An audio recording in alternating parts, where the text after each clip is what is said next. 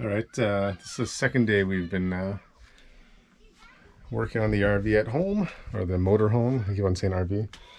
So yesterday we took this out. We took out the water tank. This whole section right there was all rotted out at the floor. I was standing there yesterday. Maybe I'll post a picture right now. There's a hole in our floor.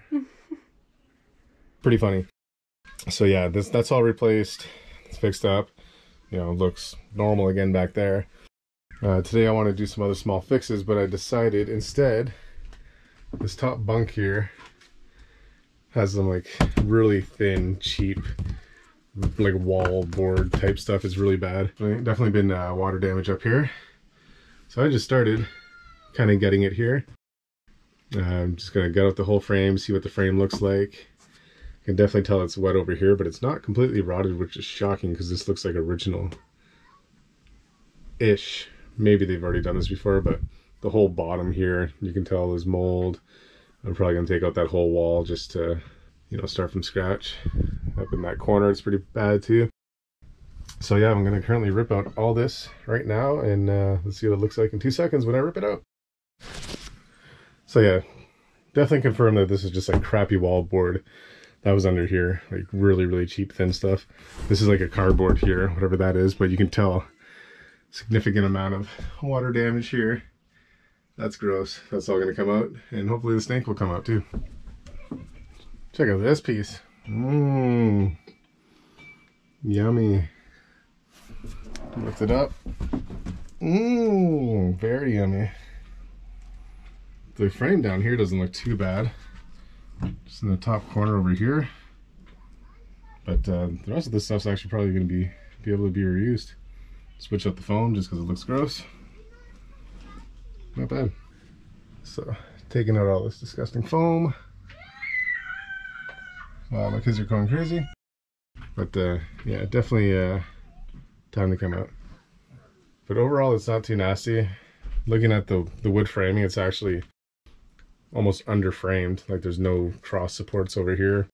Not that I know anything about framing. It's just like these are just long sections going this way. There's nothing coming this way, so I'll probably do the same idea, but support it a little bit better and have a more solid sleep area. Just give it a quick little vacuum. This little thin piece of wood up here is beyond rot. It comes apart like, I don't know. It comes apart really easy. We'll just say that. I was looking at this. Like, I think these are solid, but they're black, discolored, pretty gross. Super easy to just take this and cut new ones. So I'm just gonna replace all this wood. Hello. It's day 3 of our renos. I say "are," but my wife's been at work. So I'm ripping out the bunk here, and a couple surprises. Surprise number 1 is all my framing is metal, which I didn't even know that was a thing. I thought I was gonna have to replace all this rotten wood, and the only wood is really at the bottom here, the bottom frame, which is like so minimal. Like I'm gonna put extra support and all this stuff. All this foam insulation is actually not all that nasty.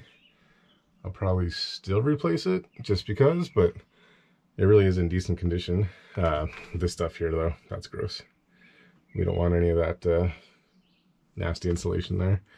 So I'll take that out. But the whole top, the roof here, like if you look at all this stuff, I got like water stains, stuff like this. So there's some water staining up here. Like it looked like there's gonna be mold. Took it all out. It's gross, but it's actually not very moldy. You can kind of... So all that wood was in good condition, which means my roof's in pretty good condition. And my freaking RV is metal framed. Like, who would have thought? So that's that changes a lot, actually. There's some wood up here. You can see that, but I'm gonna replace that. That's like the only kind of nasty wood is in this corner and in that corner. So that seems super basic. I don't even know what that is, like super thin plywood. So I'm gonna take that out and replace that. But the rest of it seems fine. So I was hoping to document this with my wife, who's never here helping me because she's at work. But ripped out this beam here as part of the frame at the bottom, and it was rotten for sure. Very nasty. I actually took apart the outside of the trailer. I'll show you what's going on there.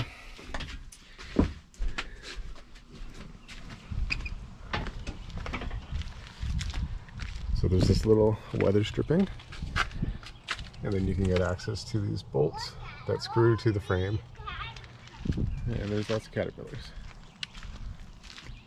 So you can see where I've been sitting. Might have to lose a couple pounds. But yeah, all these things completely rusted. Like lots of water. You can tell that this was already replaced because these are crappy screws. Kind of clean this up because this was full of gunk. I'll do another pass, but looks all right. So yeah, basically this is going to come apart here a little bit, you can see. And then I'm going to put the new frame there, drill into it. There's some weird stuff happening here with this that I don't even want to mess with. I need to put that back because I don't want to take any seals off. That looks scary. So I'm going to fix that.